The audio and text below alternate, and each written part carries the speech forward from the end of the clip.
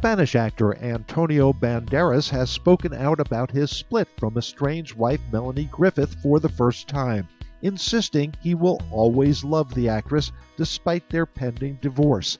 The Working Girl star filed for divorce from Banderas last June after 18 years of marriage, citing irreconcilable differences as the reason behind the breakup.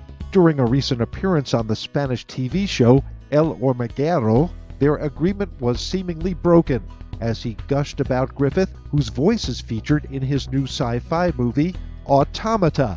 He said, "It's been an intense year. Life goes on."